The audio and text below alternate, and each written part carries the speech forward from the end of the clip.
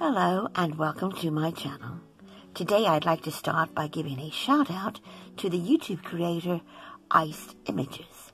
It was her gingerbread house pop-up card that inspired me to make this to share with you today. As you can see, when you open it up pops a delightful little house.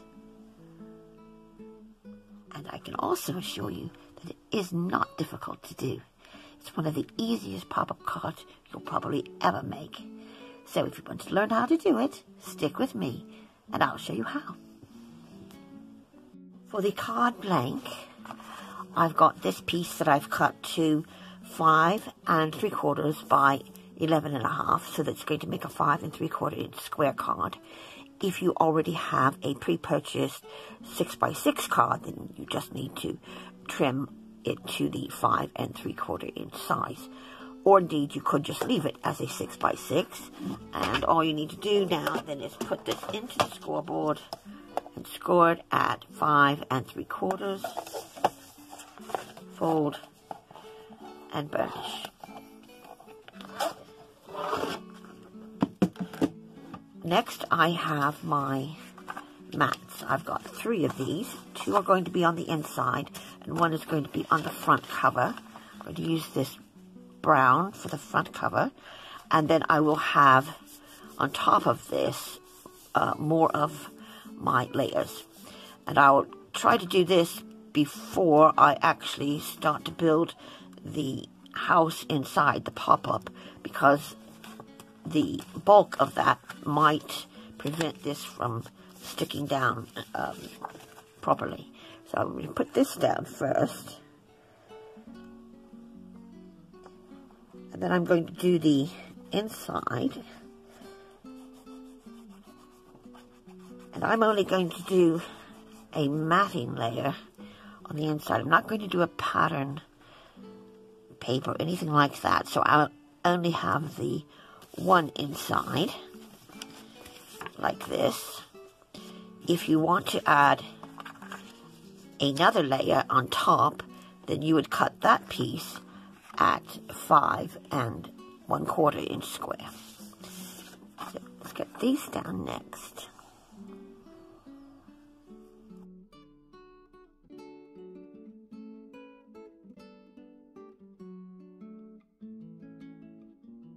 Front, I've got another piece that is 5 1/4 inches square, which is going to go here. I'm going to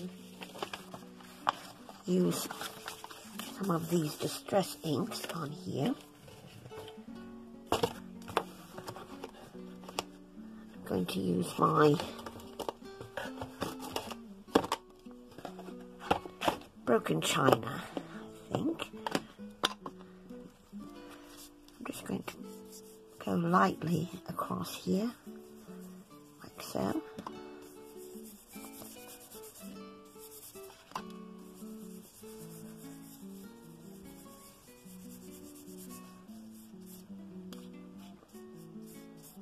Right, like that.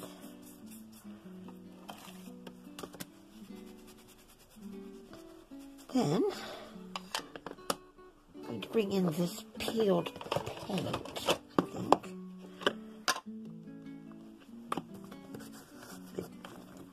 This half of it.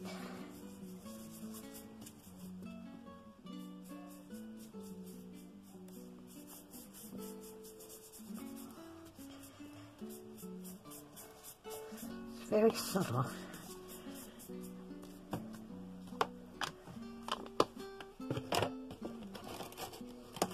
What I'll do is just go round the edge here with this ink pad. This is gathered twigs. Just ink up those edges a little bit.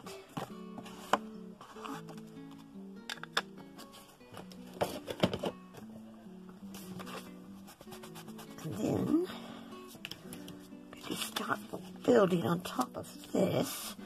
I've got some die cuts here. These are from a Gemini, just by Crafter's Companion. So, the die set I have here.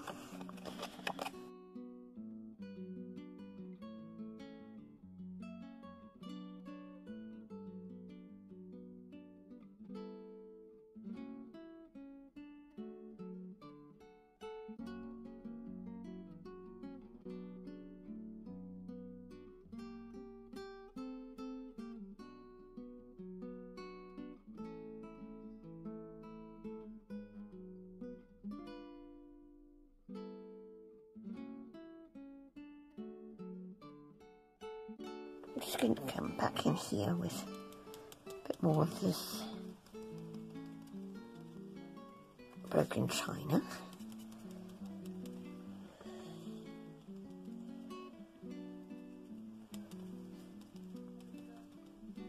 So, cut out some grass from my Scan and Cut, just using an SVG file that I found. I'm just going to place that across there, and I'll use some more of this Distress ink to give it some colour.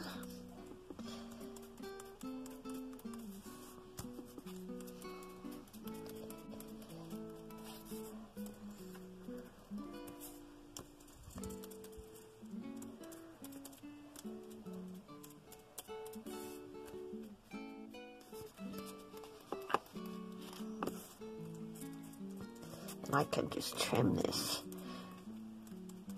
as needed.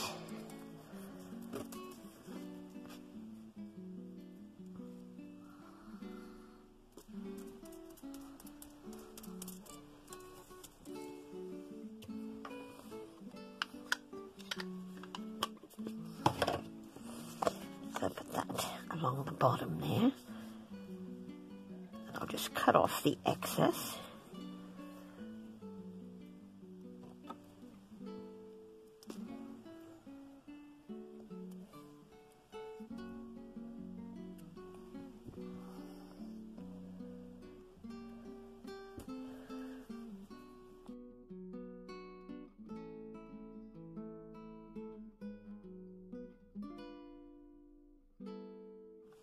Put this down on the front, and I'll probably just add my sentiment towards the end because I'm really not sure what I'm going to use yet. Let's just get this in place, and then we can start working on the pop-up.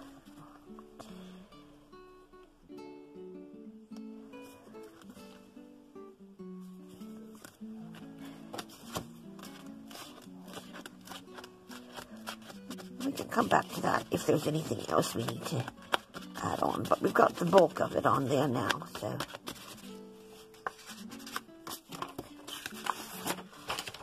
Move on to the inside now. And for the house, I've got this piece, which I've cut at 12 inches by 4 inches. You could, if you like, just use an A4 sheet. That means you could cut it at 11 3/4 by 4. It's just that your glue tab is going to be a little bit small. It's only going to be 1/4 of an inch rather than 1/2 an inch, as it will be with this. So, you need to put this in the scoreboard. Set that aside for a moment. And on the long side, you want to score it at 3 3/4, at 4 3/4, at 5 3/4,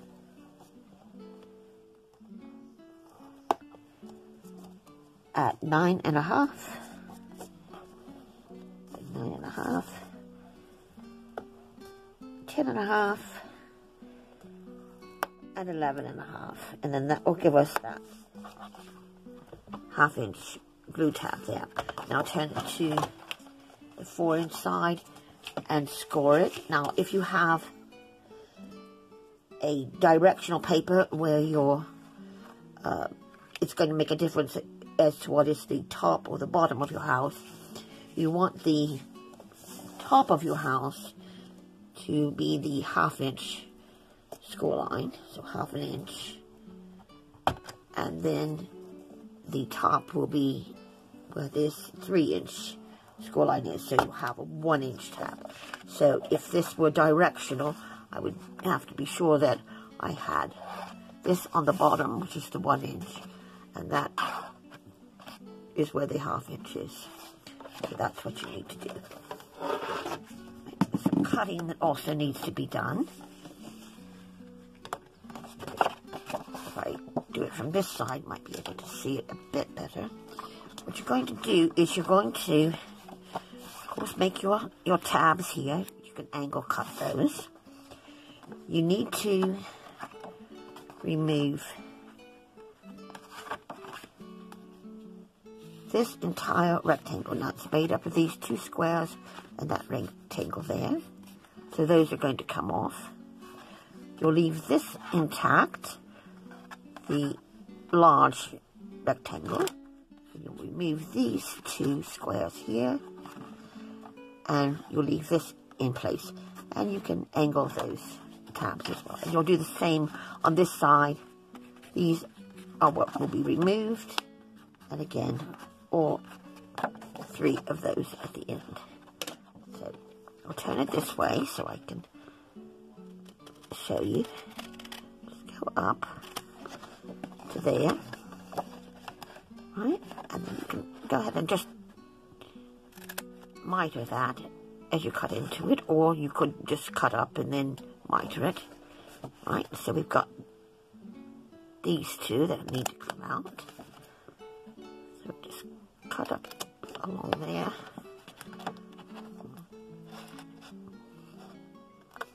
I'll remove that score line. We can miter that and that as well. Right? And we can do this one on the end. And now we'll turn it to the other side. We're going to cut up there. And we can remove this. I'll just do it this way for you so you can see. And then you've got these tabs here. Like that. You've got this one. You can go ahead and angle that one. Angle that one. And remove this piece. So you have this now. You've got your 1/2 inch tab at the top and your 1 inch at the bottom. Just going to cut that one as well.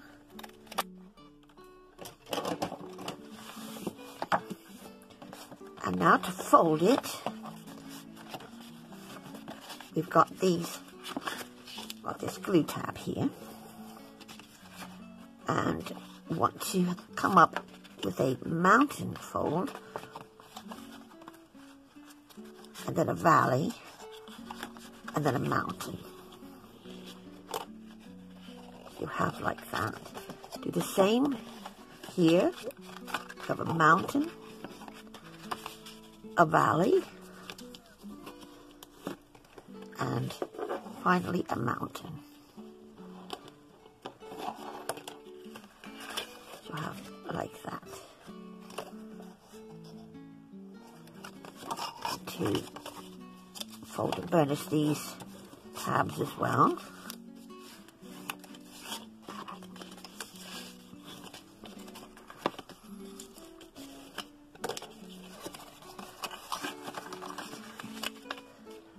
Glue this together, you want to take this tab like so, and you'll fold it up in that concertina, and then this piece is just going to come over. You've got your concertina there as well, and it will match up to here. You may just need to go back in and make sure those edges are matching up like that. Right? So you can either put red liner tape, or I'm going to put glue on here. And I will have to give it a little time to dry. But this is going to give it a lot of strength as well. Okay, so again, this is in like that, and this folds down into the concertina like that. Take this piece and simply fold it over like that. I can go in and apply some pressure with my bone folder.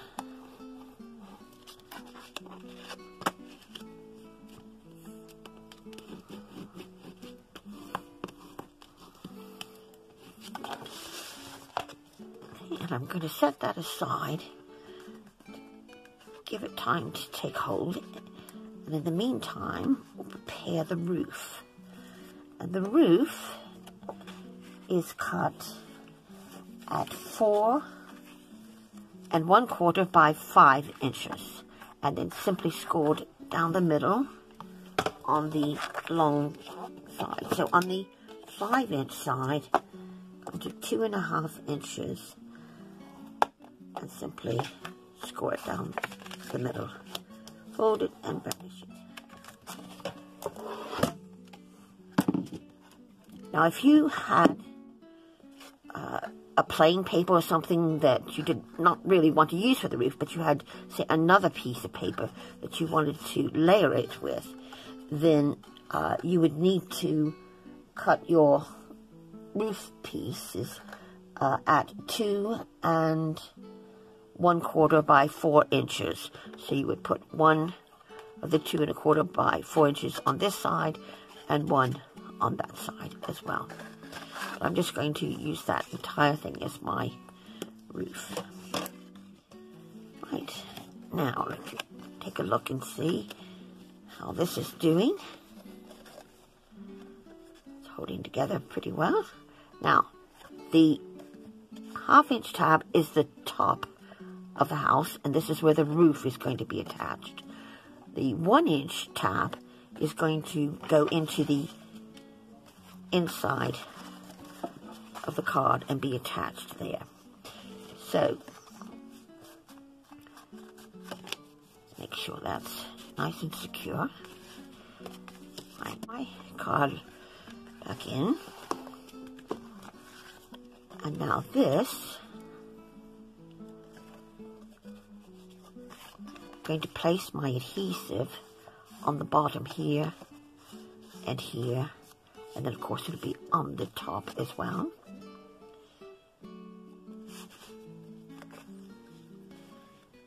It's going to go like that right up into the middle of that card, right on that crease line, like that. So I'm going to again use my glue, but again this is someplace where you can use your red liner tape, and that will hold very well. So I've got my glue on there. I'm just going to place it in there like so, and press down. I also need to decorate. I probably should have done that first, but I can do that while this is still in here though as well.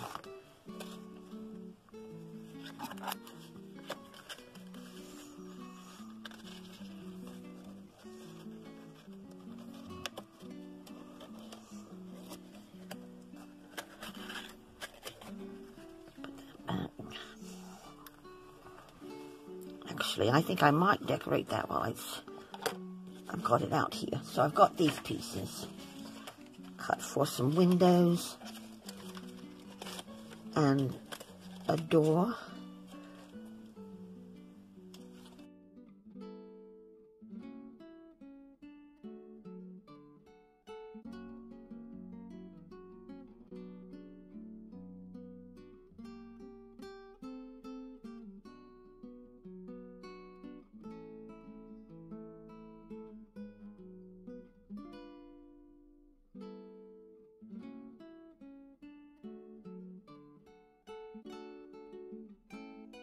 going to go back in and glue this once more. And you can have your door on either side. I'm going to have mine facing that way.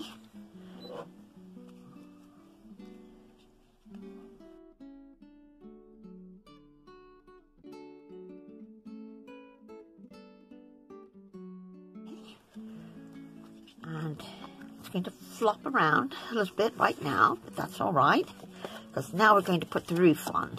And for the roof, we need the adhesive again on the tabs, so we'll have it on this tab here.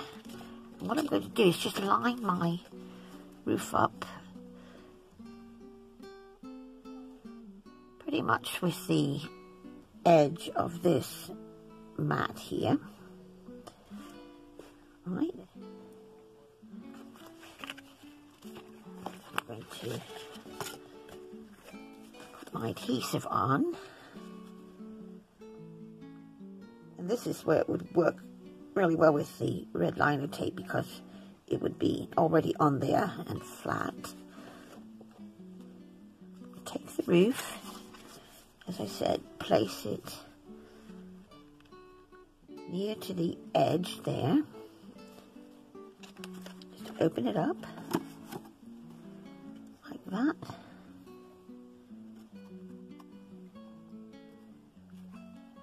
And then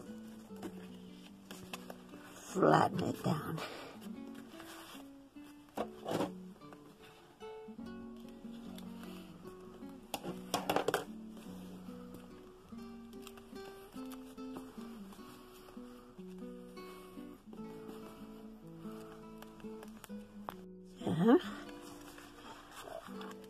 We can do this side next.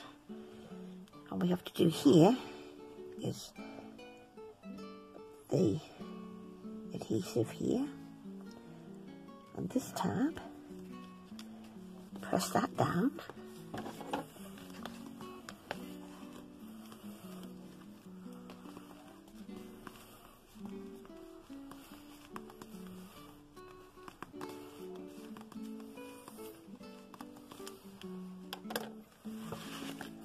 And then on this side, on this tab here,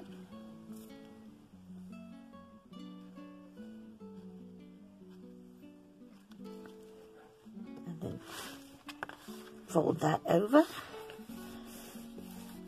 And if you have a mat or a mat and layer inside, and you perhaps it's a dark color and you can't really write a message on it, all you have to do is just add your message on here. You could cut another piece of white cardstock, or you could even mat it as well.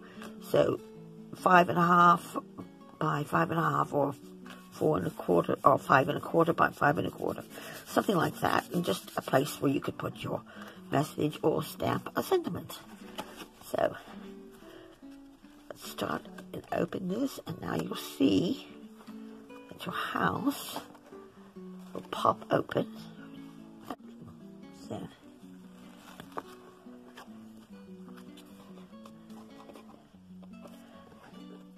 we can go in there and actually press that down a bit.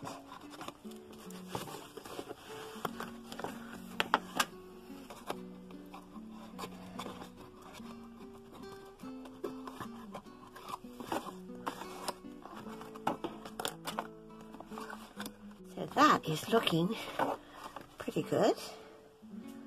I've also cut out some clouds.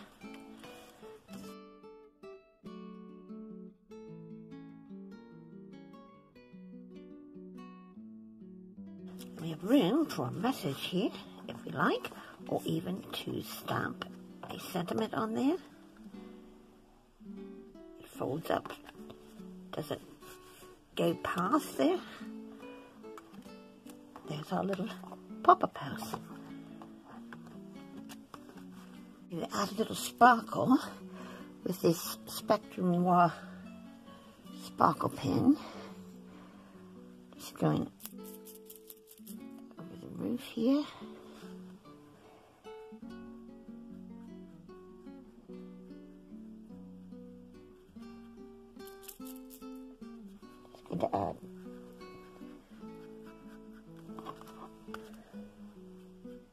nice shimmer there. You'll see that as it dries. That.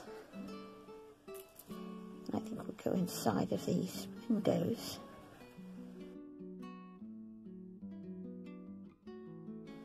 Then I've also got this piece that's I put on the inside. The world moves on and we move with it.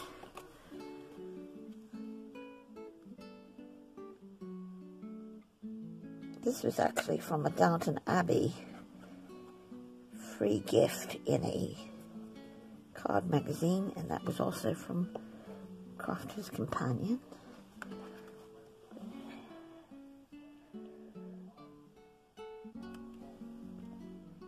Place that there.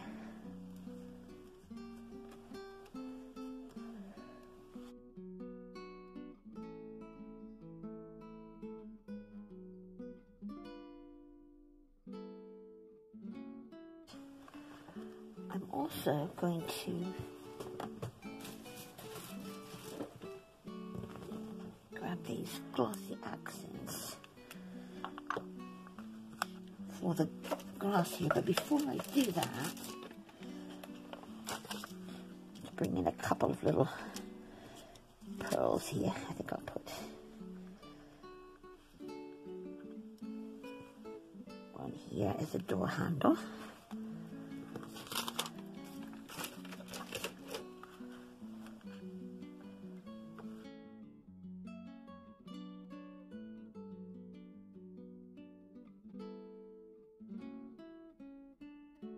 For the front of this card, I've got this sentiment, congratulations and celebrations. And all this is a sticker that I've then put down on a piece of card. And I'm going to also give it a bit of a lift with some of this tape.